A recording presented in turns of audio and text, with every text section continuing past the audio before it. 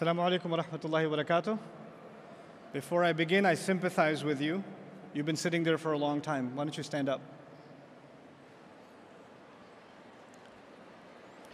Make some new friends, enemies, whatever you do. Take a minute.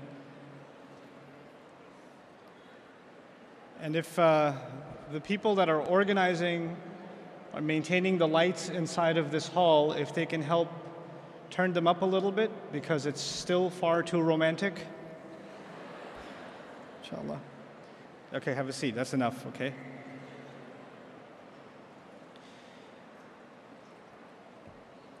Before I begin also, I'd like to say just a couple of introductory comments. I am extremely grateful and proud of what has happened here this weekend. I was delighted to be a small part of the retreat that was put together by Mass, and then, of course, this incredible convention. And before I leave tomorrow, I think I would be doing an injustice if I didn't say that I'm absolutely mesmerized by the level of organization, dedication, hard work that so many old and young alike have put together in this organization to put this conference together for the benefit of all of us, and I think we owe them a round of applause. It really is a show of very powerful spirit and what Muslim youth are capable of. And subhanAllah, it's a really great testimony to great things that come ahead. So I'm very, very proud of this organization. I'm honored to be a part of this convention. And really, speakers, I at least speak for myself, we do the easy part. Putting this stuff together in the way that they have is literally hundreds and hundreds and hundreds, if not thousands of collective hours of work. A lot of people spend a lot of time away from family and from other obligations to put something like this together. The vast majority, if not all of the people that are involved are entirely volunteers, which means they've sacrificed time away from business, family, home, studies, and other things to do this. So for that, all of us collectively are truly, truly grateful, and we make dua for all of the volunteers and all of their families. I was given the title that suggests that we are proud, unapologetic, Muslim and American at the same time. And I think that we've heard a lot of very empowering messages this evening. I myself was sitting in the audience really mesmerized by what I've heard, and also in the back, just listening to each one of those talks. And it really has been quite an inspirational evening for myself, even as an audience. What I wanted to share with you in this evening, I'll make my agenda very, very clear.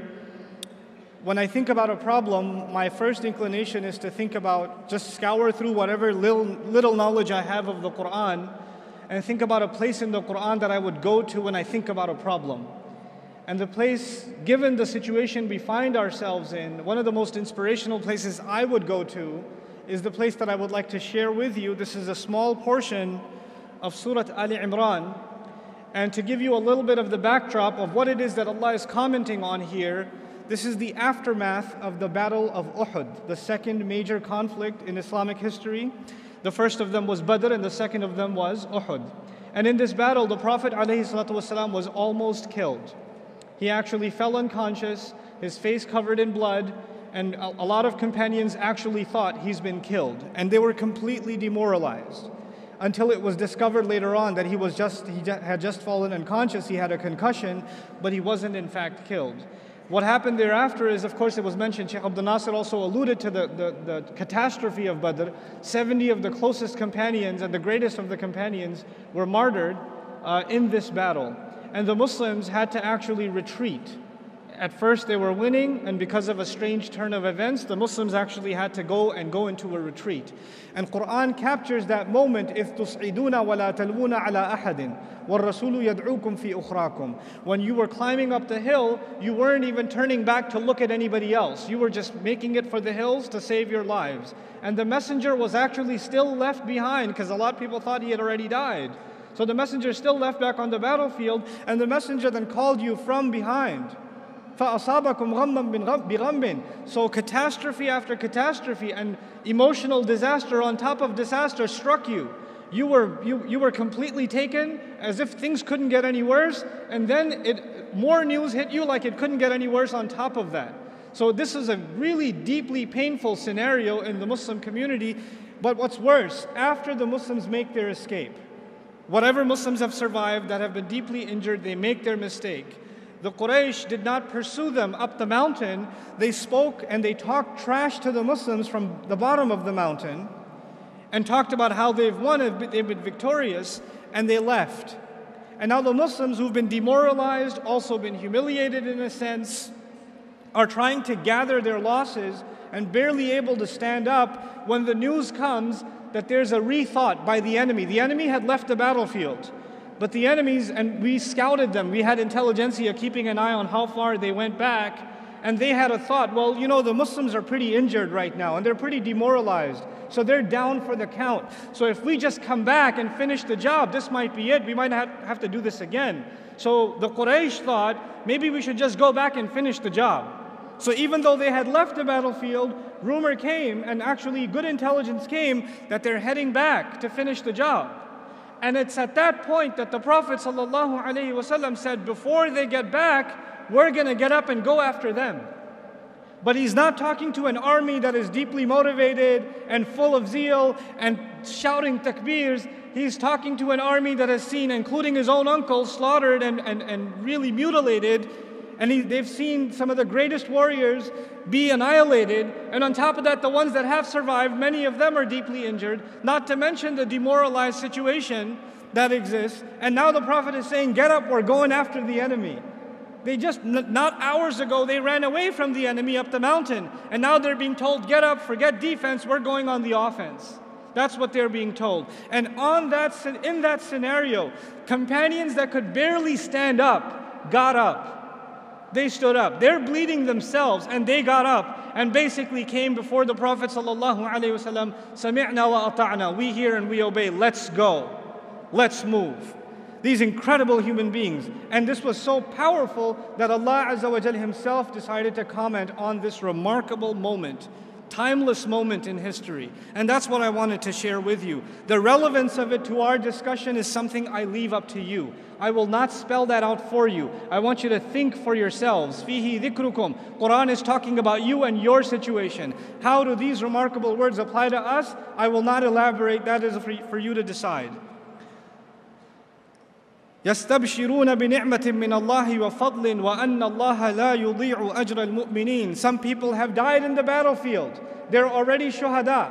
And Allah says about those shuhada that they are already before in the company of Allah, enjoying themselves, full of happiness. And they're waiting for people that haven't yet joined them yet. And in the moments of their joy, they're anticipating more people are going to make it into Jannah. We just lost 70 companions. Allah says those 70 people couldn't be happier. So don't be sad for them.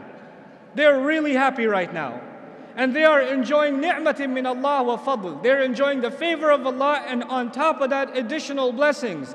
And another thing that they're really happy about is وَأَنَّ اللَّهَ لَا يُضِيعُ أَجْرَ الْمُؤْمِنِينَ. That they're overjoyed. Now this is again two people. A group of people already in Jannah and a group of people in the world. I'm talking about the group of people that are already in Jannah. They're enjoying what? They're enjoying one of the most amazing things I've ever read in the Quran. وَيَسْتَبْشِرُونَ, you could say it's muttasil here, بِأَنَّ اللَّهَ لَا يُضِيعُ أَجْرَ الْمُؤْمِنِينَ. They're overjoyed at the fact that Allah never wastes any of the compensation of believers, whether win or loss. When you did something for Allah, whether you saw results or not, none of it ever went to waste. If I came to this conference to share something about Allah's book, sincerely, and one of you was sitting here or none of you was sitting here, my reward is recorded with Him. I have nothing to be upset about. Why is there half a hall? Why is there a full hall? That's irrelevant.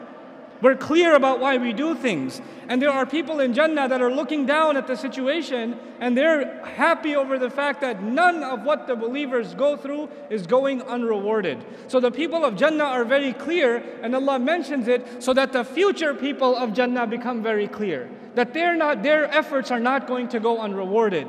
That they shouldn't think any less of anything that they do. By the way, in times of great trial, we start thinking, what is my little effort going to do? What is me helping out at a Sunday school, or doing a little thing here and there at an MSA, or being an Islamic school teacher, or helping out in a relief organization? What is my little effort going to do? Every time I try to help a disaster cause, there's a disaster 10 times bigger around the corner. So I don't feel like I'm making any difference. That's when you need this ayah. أَنَّ اللَّهَ لَا يُضِيعُ أَجْرَ الْمُؤْمِنِينَ.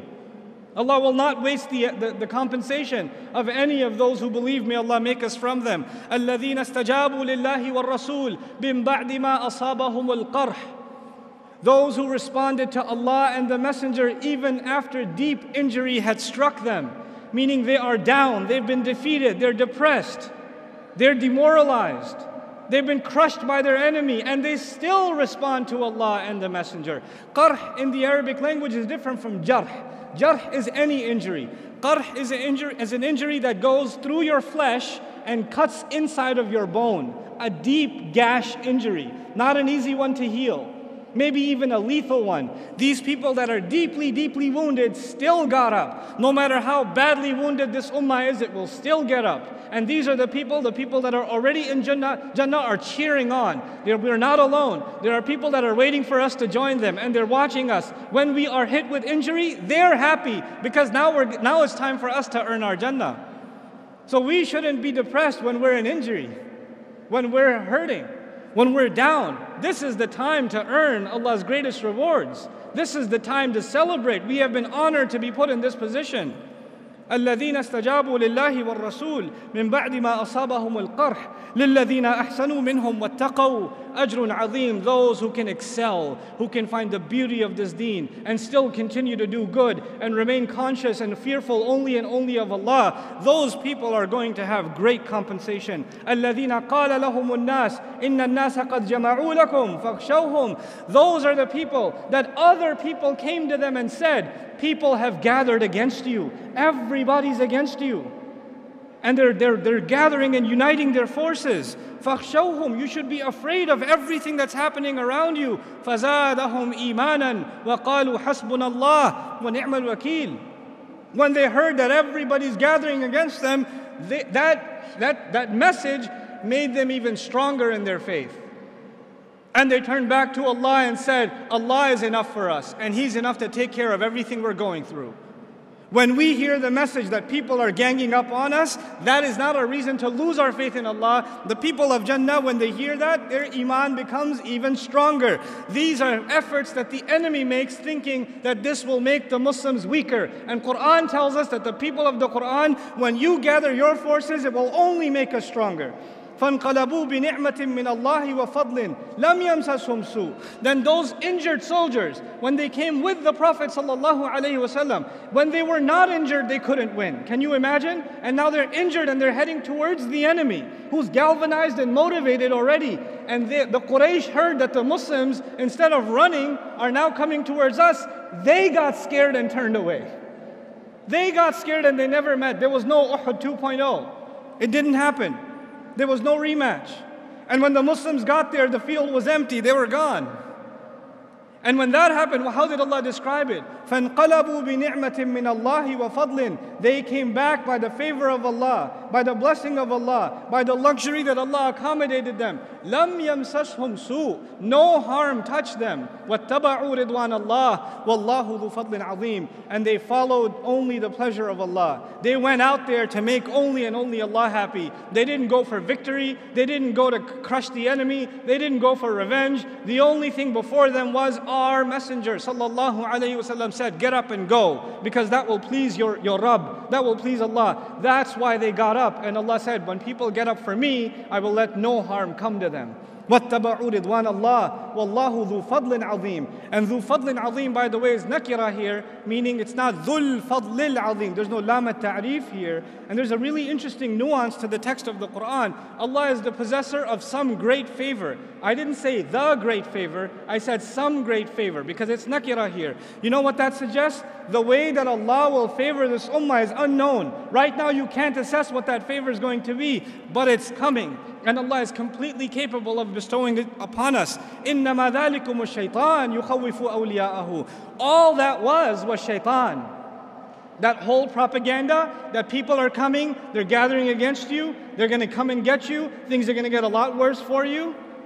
All that was shaitan, Allah says. يُخَوِّفُ أَوْلِيَاءَهُ. All he does is instill the fear of his friends into you. He wants you to be scared of his friends. That's one interpretation of the text, but equally applicable is another interpretation of the same text grammatically, which is all that was shaitan who only the people who are his friends get scared. So if you get scared, Quran is commenting, you've become friends with who? Shaitan. يُخَوِّفُ أَوْلِيَاءَهُ. He's only successful in scaring his friends. So there's two things. He wants you to be scared of his friends, and if you do get scared, you just became friends with him. You just joined his party. يُخَوِّفُ أَوْلِيَاءَهُ فَلَا تَخَافُوهُمْ وَخَافُونِي إِن كُنتُم مُؤْمِنِينَ. Then don't be afraid of them. Be afraid of me if you in fact believe. Every time you and I stand in front of Allah, it's not just because we worship Allah. It's not just because we only believe in one God. That is also an acknowledgement that we fear no one but Allah, that we bow before no one but Allah, that we humble ourselves before no one but Allah. When every salah is a reminder that there is nothing else, no political circumstance, no rhetoric, no media, there is no bias against this, no crimes that are taking place that will instill the fear of anyone other than Allah in our hearts. That is an acknowledgement every time you and I stand in prayer. فَلَا تَخَافُوهُمْ وَخَافُونِي إِن كُنتُم مُؤْمِنِينَ وَلَا يَحْزُنْكَ الَّذِينَ يُسَارِعُونَ فِي الْكُفْرِ. Allah is not done. He says, don't let those who are making a lot of efforts for furthering the cause of disbelief, those who are making so many efforts to destroy Islam, those who are making so many efforts to turn believers into disbelievers, those who are making so many efforts to further kufr on the earth, disbelief and disregard of God on the earth. They make a lot of efforts. They have a lot of money. They have a lot of resources. They have a lot of tools. Don't let all of their efforts ever worry you. لا يحزنك الذين يسارعون في الكفر. This is a principle of the Quran. We have forgotten this principle. Ustad Nouman, have you seen what they're doing on this website? Do you know this video that they made? Do you know what they said on CNN? Do you know what they said on Fox? Why don't you just recite لا يحزنك الذين يسارعون في الكفر? Don't let their efforts and their schemes and their propaganda ever worry you. إنما نملي لهم ليزدادوا إثما. We're only إنهم لن يضروا الله شيئا. I love this part. إنهم لن يضروا الله شيئا. They, no doubt about it, can't harm Allah at all. I'm baffled by this statement. Allah said, don't worry about their schemes and their plans and their plots and their propaganda. They can't harm who at all? They can't harm Allah at all. I'm not worried about them harming Allah. I was actually kind of worried about them harming me. So I was expecting Allah will say, don't worry about their schemes. They won't harm you. But Allah says what instead? Don't worry about their schemes. They can't harm Allah. Why is that? Because Allah is our protection. It's like Allah is our shield, and they can't do anything about this shield. So you're safe because you're with Allah. You're with Allah. They can't harm Allah. So you have nothing to worry about. لَإِنَّهُمْ لَن يَضُرُّوا اللَّهَ شَيْئًا. Then why is Allah giving them this opportunity to scheme and plot and further their cause and make things more and more difficult for the believers? يُرِيدُ اللَّهُ أَلَّا يَجْعَلَ لَهُمْ حَظًّا فِي الْآخِرَةِ. Allah wants that they get nothing, not even a little bit of the akhirah. Meaning there are people that are evil and they want to continue to do more evil and undermine and continue the path of injustice and oppression. Allah says, I'd like to let you dig your hole a little deeper because that little good you have left in you don't even deserve it. Let you do your evil. Why are people so evil? Because Allah's punishment to them is He let them have it. You want to go this way? Go ahead. Go ahead. وَلَهُمْ عَذَابٌ عَظِيمٌ. They have great punishment standing before them. Instead of being afraid of them, the Quran makes us feel sorry for them. They're digging their own hole. إِنَّ الَّذِينَ اشْتَرَوُا الْكُفْرَ بِالْإِيمَانِ. Now listen to this part.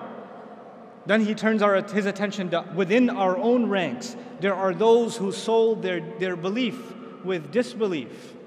There are those who under the pressure of the enemy said, this Islam thing is too much. I can't handle it. I can't handle, the way people look at me, the way people think about me. I'd rather sell this off and be like everybody else who's disbelieved so I'll fit in better. Allah says about them, لَن يَضُرُّوا اللَّهَ شَيْئًا. What do you think? They're going to harm Allah? They can't harm Allah at all. وَلَهُمْ عَذَابٌ أَلِيمٌ. And they have painful punishment coming before them. This is about those who sell their deen. May Allah not make us of them. وَلَا يَحْسَبَنَّ الَّذِينَ كَفَرُوا إِنَّمَا نُمْلِي لَهُمْ خَيْرٌ لِأَنفُسِهِمْ.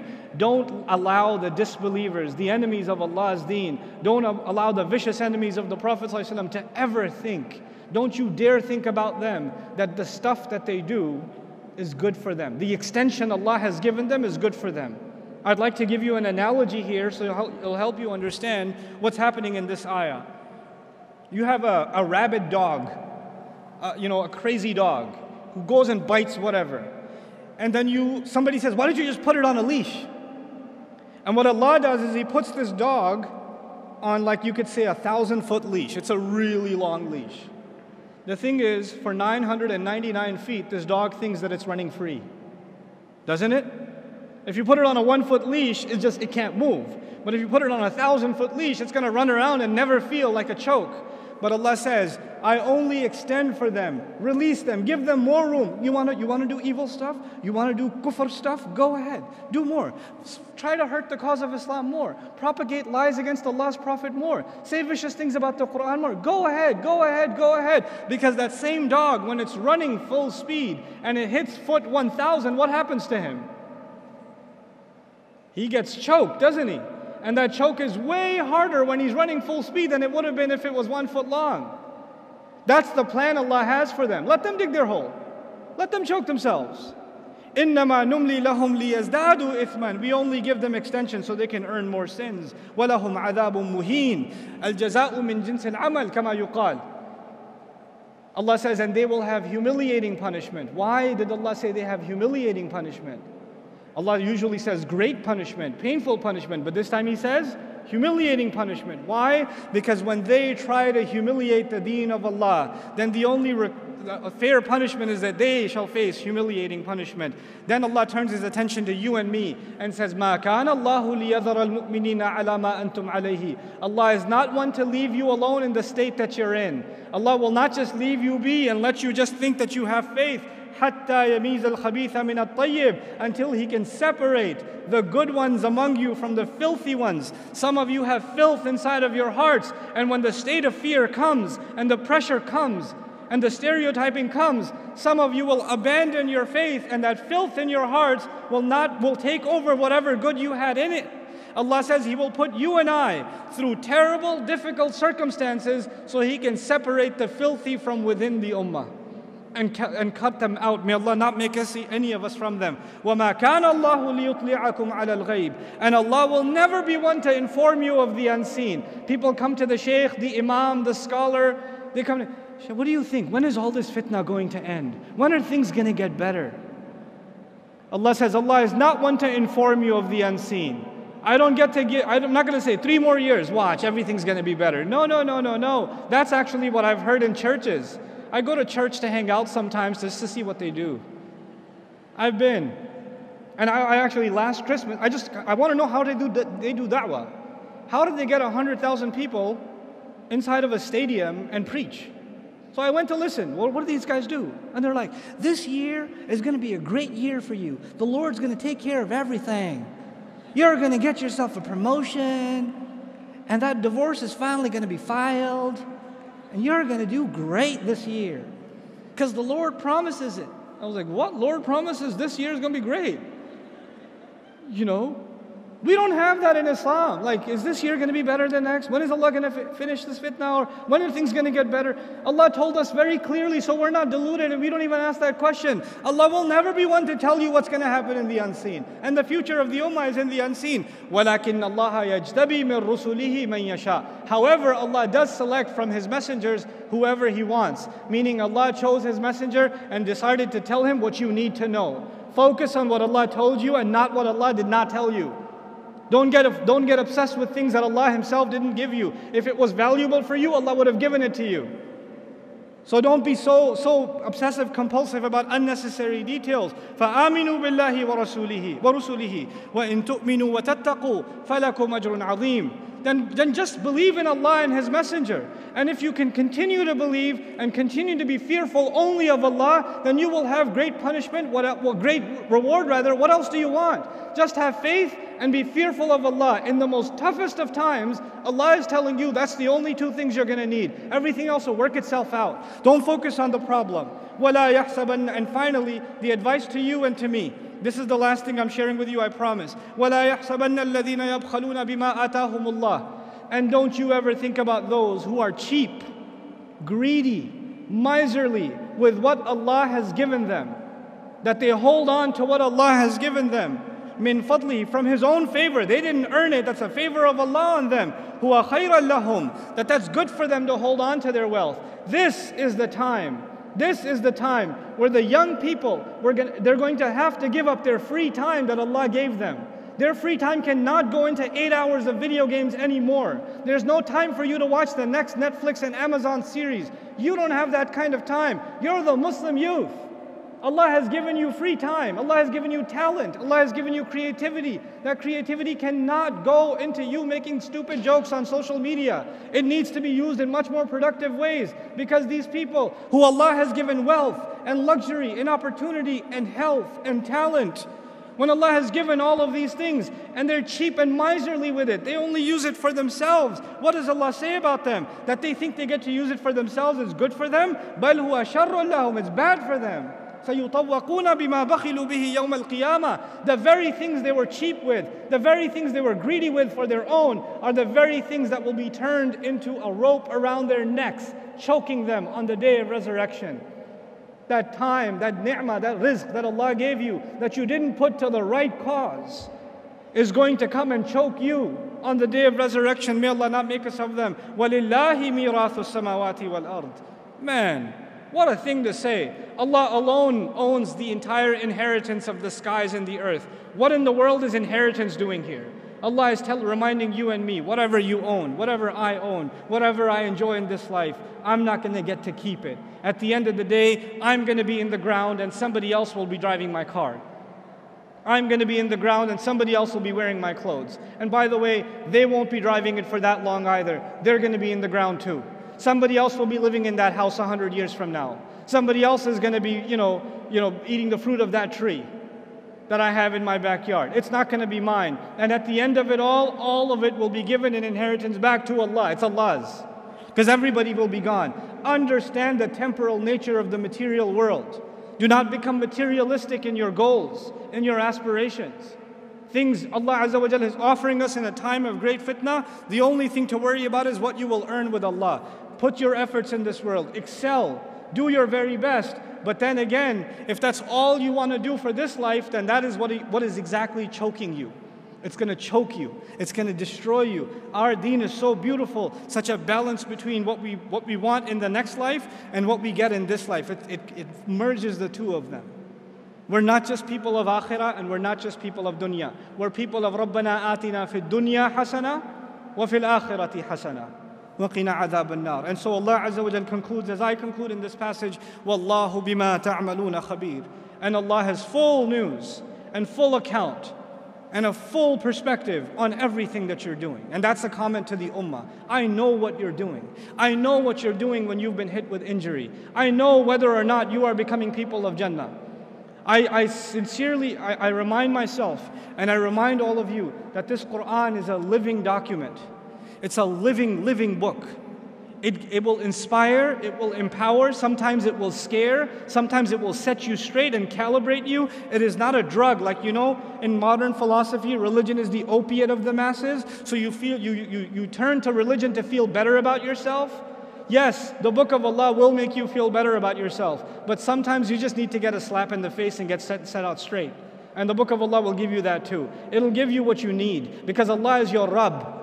He's your master. He doesn't have to cater His message to what might make you feel better. He'll cater the message to what you need, what your heart needs. And this time Allah is basically telling the ummah, in the middle of this crisis, grow a spine, get strong. Don't be afraid of anybody else. Prove yourself to Allah, and none of the efforts you do will go unacknowledged. May Allah Azza wa Jal make us a courageous ummah and make the young people that are no doubt going through trials that I as a youth in America did not go through. Their trials are much harder than mine were. May Allah Azza wa Jal make them a source of confidence and a revival of this faith for the ummah around the world, really around the world. I make so much dua for the youth in America, the Muslim youth in America, that they are the light by which there will be nur spreading all over this ummah. And so many of them are sitting in this audience. My du'as are with you, my prayers are with you. I'm so very proud of you. So what if you've made mistakes in the past? So what if you haven't realized your potential in the past? That's okay, you're still breathing, which means Allah still has hope in you. If you were a lost cause, you wouldn't be breathing anymore. The fact that Allah has given you life is because Allah expects things from you. It's a new day, it's a new beginning, and let us prove ourselves before Allah Azza wa Jal and show Him what goodness we can bring into this world. Barakallahu li wa lakum. Assalamu alaikum wa rahmatullahi wa barakatuh.